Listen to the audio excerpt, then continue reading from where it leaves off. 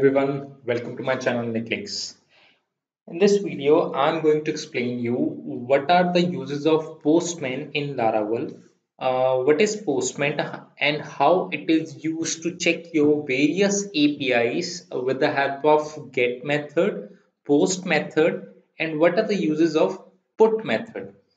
So let's start with the concepts of Postman. So Postman is basically your API interface. You can say it's a development tool that is usually built to test, or you can say to build or to modify APIs.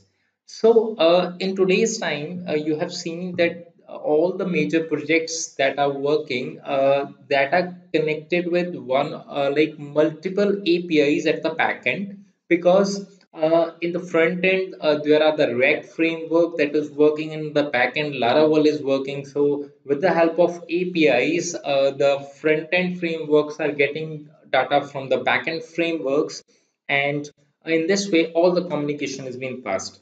So in order to test your whatever your application is there, if you want to test that application with the help of APIs, so this is the best, you can say, platform to check your API. Over 5 million developers every month is use Postman for checking the API. So let's start how to make an API in Postman.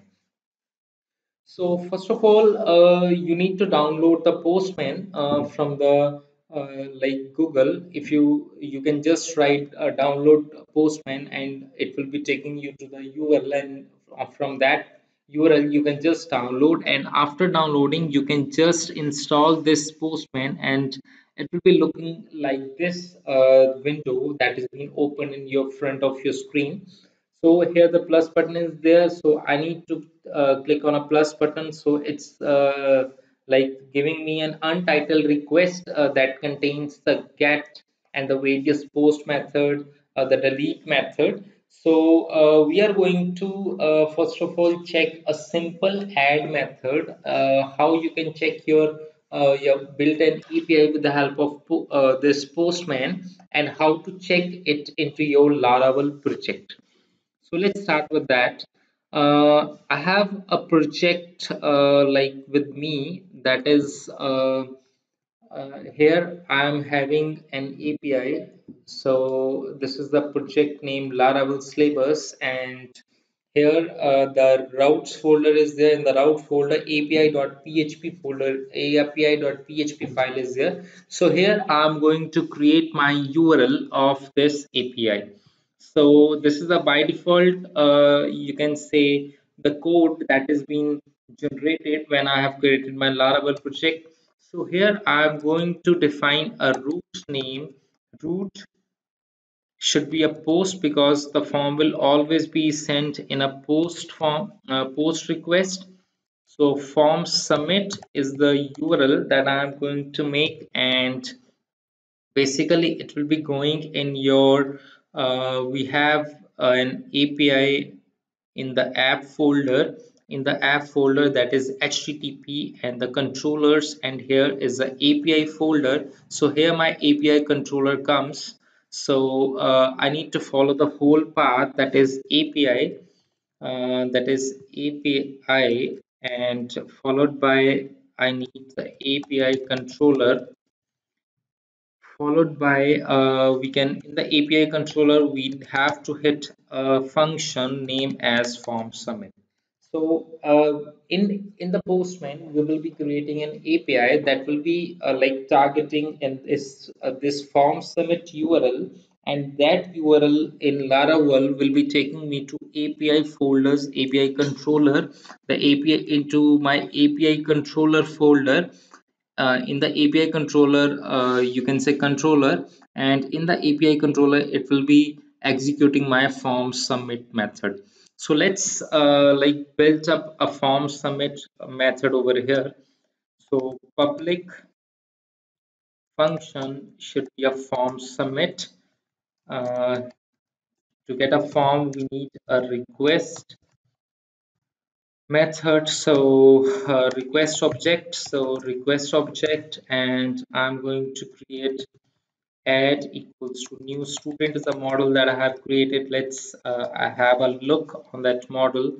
So in the app, there is a student model which I have created earlier, and it is connected to a table named student. That is, my database name is Laravel Basic and table is student. If you want to learn the basics of Laravel into my in my playlist folder, in the playlist of my channel Netflix, you can like search for the Laravel tutorial and you can follow all the basic and the advanced part of the tutorial before coming to this Postman.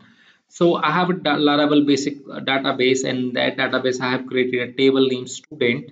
So student is a table, and now I'm going to just like in the API controller I have created an add method. So I'm going to check if request is method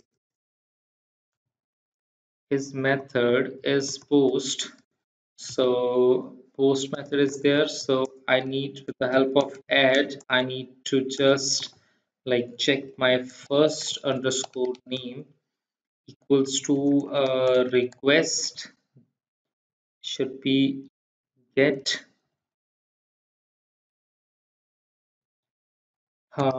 We have a variable name as first name. So I can just like make a copy of four. Like I can just put here as last name, the course, and address part. So here the field names, it should be a last name. This is the form fields and this is the database. It's a table fields. So course and the last one is address. So course and address. I'm skipping the gender and image field for right now. So here I'm going to save as with the help of add object. I will be calling the save function, and if it is like being saved, then it will be returning a response. It should be a JSON response. So there is a particular format for the JSON. So it will be returning a response that will be having your this one message. It should be a message that student student record inserted. So and we can just here like, so this is a message that will be like once the data has been saved, it will be giving a message as return response JSON. It should be a message with the student record inserted. So this was all about what I have done into my API controller, and as well as I have defined the URL over here. So now it's the action of my Postman. So moving to my Postman, in the Postman I have because I have created a post like post request. So I need to create here the post URL. So post URL, and I need to call it as HTTP. So localhost, my project name is Laravel, this Laravel syllabus. So after Laravel syllabus, I need to call as I need to call as the API, because right now it is in the API folder. So and the API root is there. So here I need to call as form submit. So I need to pass the parameters along with this. The first parameter is my first name. So first name will be my key, and the value is, let's say, John. Say last name should be Joe, and first name, last name, and the course should be, it should be graduation, and the last one is your address should be let's say something we can say abcxyz. So this is the parameter that I have defined because these all parameters need to be passed when I'm going to submit my form. So whenever you are going to make a parameters, all parameters will be assigned over here. Although it is defining as a question mark query string, but here we need to specify it as a if you want to send this your request as a post method or you want to send it as a get method. So let's just check it that we have created a route with the form submit and the API controller. In the API controller, it's a form submit method. Here my API controller has been existing in the API folder, and in the API folder there is a method called API controller, and in the API controller it's the form submit method has been created, and then the form submit method. So in the form submit method I have student request post first name last name post address and the so looks pretty fine. So I'm going to click on a send button. So here the send button is being it's could not send request is the response. So get that info. So there is a mistake of local host. It's a local host. The L was missing over here. So again, it's sending. So let's say the message has been displayed that the student record is inserted. So let's check into your database that whether my student record has been inserted into your database or not. So if I'm going to click on a browse method, so here my record has been inserted with the help of Postman. So here the John and the last name is Joe and the course I have taken up a graduation and the address I have taken your ABC XYZ. So in this way, you can just create your the request of your post, and you can just check your value that your data is been inserting or not into your database with the help of your post.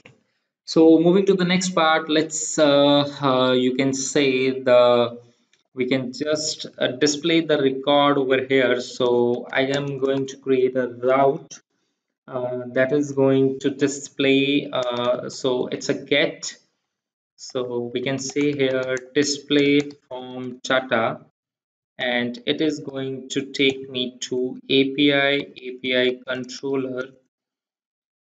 So API controller, and in the API controller it is going to take me to a display method. So display method, the API controller, and the display method. So in the API controller, I'm going to create a method with the name display form with a method name as display. So let's create a function with the a function in the API controller with the display. So public function, it should be a display, and in the display we can just say here as we can take a variable students. So student, it should be a get. So get, we can say to JSON, because every data has been coming in the JSON form. So to JSON, and there is a uh, you can say a function or a constant. So JS print, it is going to print your data into the JSON format. So return response, it should be the response should be returned as students. So here is my display method. So I have created a route that is display form data, that is a get method. The route is your get. So route get is the display form data. It is going to take me to the API controller and the display method. So here my display method is also been comes into action. So in the display method, I have taken up a students variable, and with the help of student model I'm going to get all the data, and that data is going to convert into JSON, and it is being printed over here. So let's check whether it's working or not. So I'm going to go in the Postman, and in the form API. So here my is display form data, the route is get. I need to change this to the get method. So in the get method, I'm going to check here as display form data. So localhost, Laravel syllabus, and the API and the display form data. So I need to click on a send method. So when I'm going to click on a send method, so all the records that are being like inserted into my database that are being displayed over here. So these are the 11th IDs. So we have 11 records with me. So all the records are being displayed into your Postman. It means my display form is working very well.